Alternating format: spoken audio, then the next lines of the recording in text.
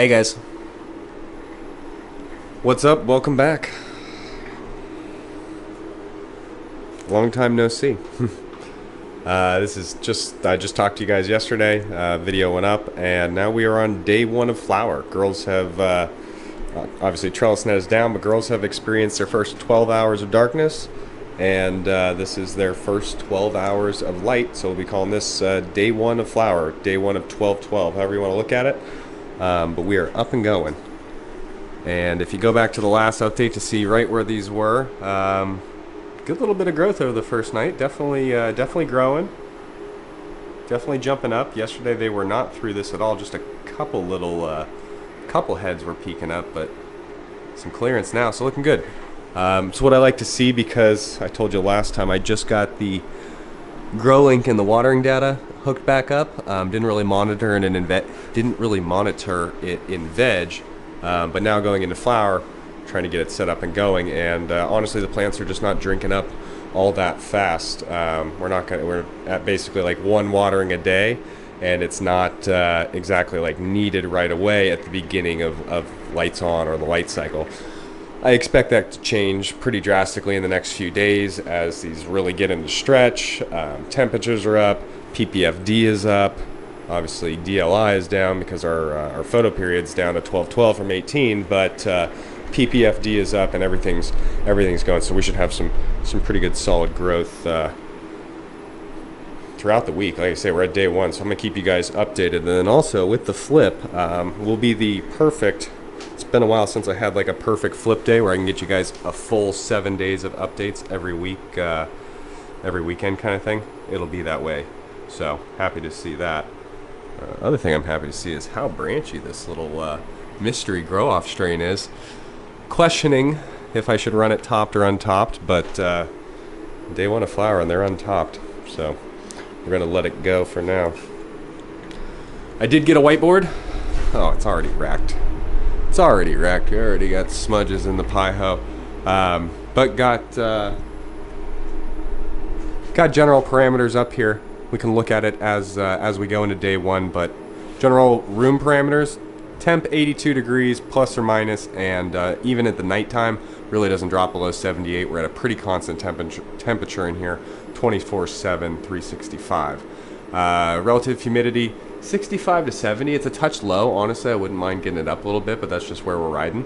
No supplementation, just natural. CO2 is not enhanced, so we're at about 420 ppm. 400 to 420. I feel like 420 was more appropriate for the board. PPFD is 700. Really, it's actually like closer to 8 in like the 770s right now, but 700 up there for now. And doing that is just under 1200, just under 480 watts, which is 60% of the power of this LED. It's an 800 watt LED system, so running at that, and then we'll incrementally be pushing that up, I don't know, 50 watts a day till we get up to right around 600, maybe 650 watts. We'll see how the canopy's doing. Then we have nutrients on the board, like I was just explaining. This will get a little bit more in depth, but this is what they're being fed going into flower. Simply Jax and calcium nitrate at 4 grams per gallon for Jax, 2 grams per gallon 2 grams per gallon of calcium nitrate, and that gives me an EC just plus or minus on 2. Right now it's measuring at 2.1, so that's what we wrote down. And then once a week, I come in here and I water Tribus by hand at 2 milliliters per gallon. You know, sometimes I miss it, sometimes I do twice a week. It's a by hand thing. It kind of messes up the, doing it by hand messes up my system sometimes, but at the same time, I actually haven't had any issues with Tribus clogging any lines. It definitely doesn't clog, but any kind of like biofilm in lines. But just as a precautionary, if you can water it by hand, it's probably the better way to do it, and that's just kind of how I've been doing it. I honestly, with Tribus, I find that the once a week is the best application because I feel like there's surges of it versus trying to keep it constant. I just don't feel like I get the benefit as much, or maybe it's just not as noticeable. But when I kind of like per week surge it, I definitely feel like I get some benefit there. So that's how I run it. Anyway, that is it for day one. I'll talk more on the board as I get more information up throughout the week, but feel free to drop in the comments what you guys want to see on here. As I get the GrowLink data, I'll do some simulated graphs and things like that. But again, just kind of point me towards what you want to see on this. So I got to mix up a reservoir. Speaking of jacks, I have 20 gallons of water in here, and if we do the math, 20 times 4, what do we got? We have 80 grams of jacks, 80 grams of jacks per day, and 20 times 2, 40 grams of calcium nitrate right here. So I will mix it in. Jacks first. I guess we should probably go like this. Jacks first, calcium nitrate second. We wait till the jacks completely dissolves, and then we put the calcium nitrate in. Question of the day, why aren't I using Epsom salt anymore? The reason being because I do not believe my plants needed it. I don't believe they needed it. I don't believe they need it now. I believe it was extra ppm in the solution. That yes, sulfur can sometimes have a flavor enhancement to it, and that's what a lot of like Terpinator and some of that old stuff was, sulfur and some things. But just because I'm not adding Epsom salt does not mean magnesium and sulfur are not in the solution already. Jack's has Epsom salt in it. It's I think it's 6.5% magnesium and whatever percent, 3% or 6, whatever it is, percent sulfur. Nonetheless, when you calculate it out, it's actually very sufficient in both of them. And only guys having LED problems have ever claimed that magnesium was really needed. And I myself did find some relief from some high magnesium runs, but it was not repeatable on point every time. And as I found out more and got into some higher ECs, I really just found out that higher EC did a lot of what the magnesium was doing. So I don't know if it was by adding so much magnesium sulfate, was I raising the EC to a point where we had better osmosis and plant growth, or was it something, was it like overcharging the cocoa so much with the magnesium that potassium and calcium are more of it? There's a lot, but long story short, there's a lot of possibilities and like tangents we could go off in our minds on what interactions were happening. But the gist of it is I do not believe, Jax does not believe, and I can tell you the only time I do believe it ever possibly needs some magnesium is still in an LED room. Outdoors in an HPS, Jax at 4 to 2, you will never ask for magnesium. But in an LED room, some people will think, but it does kind of come down to the difference between purple petiole being the stem leaf there. As you can see, it's green on the other side, purple on top. There's some reasons for that, but if you look at the stem, yes, there may be some slight purple streaks here and there genetically, mostly on the underside, but a green, malleable, not brittle stem, that is not an issue. When the stem is not purple, that's not purple stem. When the petiole is purple, that's an LED thing, but it is not a problem. It's just an LED expression of how the plants seem to express themselves. If someone can prove to me it's a problem, feel free. I would love some academic studies on this. I'm dying for them. It's actually a request. But from everything I've seen, purple petioles, no purple petioles, high magnesium, low magnesium, not one has proven to be substantially better or quote-unquote fixing any problems that people have had. But higher temperatures, better ambient temperatures, 80 degrees plus, overall good ECs, not babying your plants, they respond really well, and that's what I found is the best. So anyway, back to the original point, why am I not running Epsom salt or more magnesium sulfate? Because they're perfectly sufficient. Jax without adding any quote-unquote CalMag or magnesium sulfate or anything is almost the identical magnesium levels to Athena and a couple others that people will claim like, oh, I switched to Athena and I didn't have any magnesium problems. It's like, dude, it's literally, I have lab results. They're identical numbers, so it wasn't that, but you know, that's the point. But I didn't want extra EC to deal with in my media, especially if it wasn't getting used by the plants. I wanted to limit my wasteful EC and maximize my useful EC to the plants. So that's my realizing magnesium sulfate was not the key to everything. More CalMag, man, more CalMag. Okay, it's day one. We're like 10 minutes into this update already, so whew, hope you guys enjoyed that. I'll see you later in the week. Hold tight. My, oh my, look at these ladies go. Day 4 of flower. 4 days passed since we flipped the light cycle, and fabulous amount of growth overnight. Yesterday they were looking just great, don't get me wrong. Did a little bit of tucking and weaving in here, but they were tucked and weaved just yesterday, and we already have a couple inches kind of up over where those were, especially on, there's a couple Like this one was really stretched out and coming up nicely. So good growth, good response to that. We'll keep doing that where we can. Tuck it, weave it, just kind of spread where we can. Some of them will have to maybe have to wait for a couple more inches, but definitely going to be able to spread the canopy out nice and horizontally. So let me get in here, get a little more focus on this, but in general you see what's going on, and show you guys what they look like after I'm done.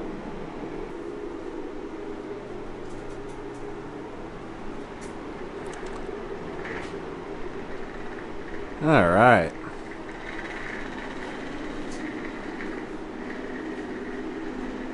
Day 7 of flower, everyone. Day 7 and looking good. I think I was in here yesterday, either the day before, just kind of tucking and weaving. Actually, I think it was the day before, tucking and weaving in here. And every day they just bounce back vertically every time. And it's definitely the day before I must have been in here, because I know last night I didn't come in at all. And the difference right now is huge. I wanted to come in here and do one more tuck and weave, and it can be done, but they're pushing. They're pushing. So I'm gonna do one more tuck and weave, see if I can really fill out as much as I can. Hopefully that. The problem is when I tuck and weave, I want it all or nothing. I can't have one cola and not get tucked. If the rest of them all get tucked, it's gonna throw off everything. But I think there's enough space, so we can get it done. But this will be it for week 1 of flower. So like I said, day 7 here. And we are right where we want to be. There's really not too much to be done. A little tuck and weave, and then going into next week, week 2 will be trellis net number 2. And like I said at the beginning, this is a stretchier strain, especially with Tahoe OG and the genetics. But I can get one more tuck, really be on point. But even if one more tuck doesn't happen, I think even with 2 more weeks of stretch, we should be okay. Just worst case, just over the last pillar, and that's fine. We can go up to 6 to 12 inches over that and be okay. Still have plenty of space. But that's the Pie-Ho, the grow off little mystery strain, untopped and working out nicely. I think they'll fit in height wise right where they need to be. I have no idea what to expect, but it looks a little skunky from what some other people are saying. Some good branch structure. So I think the untopped was probably a good call there. We'll see in a couple weeks how that works out. So happy with where the plants are, especially health wise.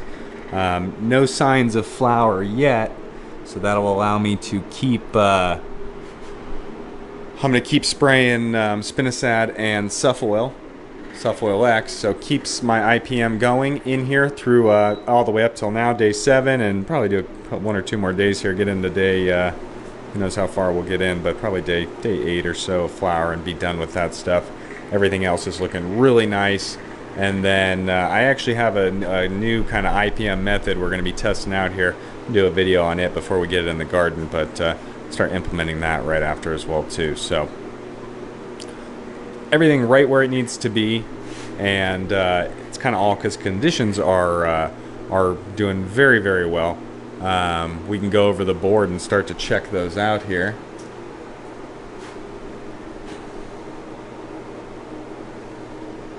Okay, so the genetics across the board, most of it we're talking is Pie-Ho.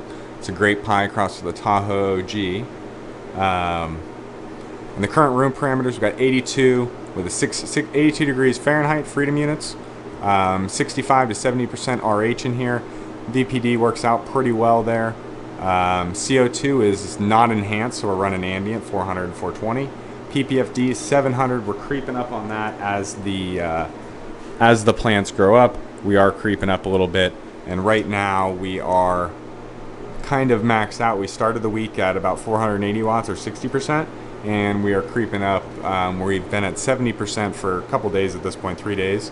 So that runs about 560 watts per light here, so a little over 1,000 watts for the garden, and eventually we'll get them up to 600, maybe 650 watts per fixture, and that should be absolutely maxed out.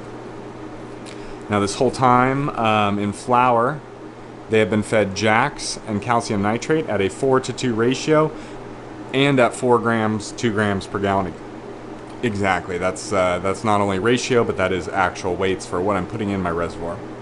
And that comes out to right around a was a 2.1. Today I measured, we're at like 1.9 with the new batch. There's a little bit of there's about 5 gallons that stays in the res when I refill it and remix, so the EC overall drifts a little bit. But I wasn't as strong on this last reservoir as I wanted, and I don't want to say it's showing in the medium, but I think I mixed a res at probably around like low 1.6s, and I thought I was at 2.0. I think the last res was probably about 1.6. I don't know what happened there, but hey, shit happens. Plants aren't skipping a beat. I don't see any deficiencies. Everything looks healthy, green, beautiful. But the media EC is plus or minus 2.0 right now. So the media EC and the input EC are almost identical. So we're definitely not stacking, and we're definitely not, well, we're not stacking. We're not stacking up nutrients in the medium. Not that we have to, but we definitely, with where I think the plants are going to get growth phase through stretch here, 2.0 media EC, a touch low. I'd like to get that to 3, maybe even 4 EC in the medium. But 3 EC would be a good target to get up to, but it will. Generative growth, that'll stack and get us there. Once a week, they're being fed Tribus by hand. That may end up in the res, may not. But right now being fed by hand, which worked out because I did have to kind of... a couple of my plants were running away, getting a touch drier, and I just don't think... a touch drier than my control plant that I'm referencing. So there's a couple that are on a quicker dry out than a couple of the rest of them. So I got everything up to a saturation by hand. Gave me a good way to really water in Tribus nicely there. But got up to saturation by hand, and then GrowLink has been handling everything since. Oh, really, really happy with these. Like I said, I do want to do a tuck, but just at the same time, I don't want to do a tuck because these things are so perfect.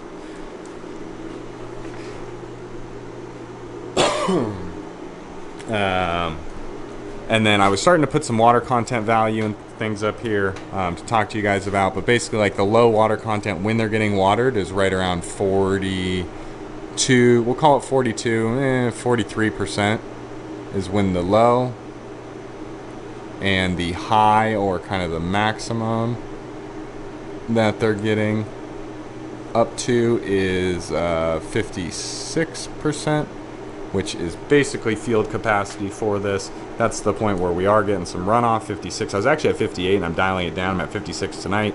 Probably planning to get 54 tomorrow. And I was at 46 before, so 46 before. So they're kind of getting offset lower and lower, but that's kind of the range I'm working with right now. It's a fairly generative dry back, but not incredibly aggressive. We're not dipping into the 20s or the teens as far as actual, but as far as our percentage that we are drying back overnight is a good generative growth amount. And like I said at the beginning, we're keeping them happy, healthy, moist, and you can tell that in the beautiful malleable stems.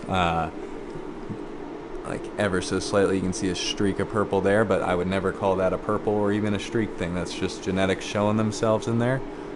But beautiful green, malleable, bendy growth. So usually when things dry out, things get a little more brittle. And so anyway, I think they're doing really well. Runoff and everything is within spec. Part of the reason that I'm coming down on my field capacity towards 54s, because that's where I was last run. But that was kind of, I was closer to, not quite sure how I should explain this, but I'm still getting runoff. Even if I come down to 55%, 54%, I'm still going to have runoff. Even though it may not be full field capacity, we're still getting some good runoff. So, all right. That wraps it up for this week. A little bit lengthier update, but I'm liking being able to give you guys content day over day to see the progress of these, because it's a fast growing strain. One, but also time of the grow. The first 3 weeks, just, you know, you guys know, if you've done this before, obviously know, but things happen quick. The stretch goes. We got to keep up. And then the last half is, I don't want to say cruise control, but you're kind of just hanging onto the reins and making sure everything stays a course and nothing gets too far awry. But this week and the next 2 weeks are really when the action of the growth phase happens, explosive. And I think we're right where we want to be. We're going to keep up, and you guys will be along for the ride for whatever happens. So thank you guys for stopping in. Like this video if you don't mind. Subscribe if you haven't. And regardless, I will see you guys next week.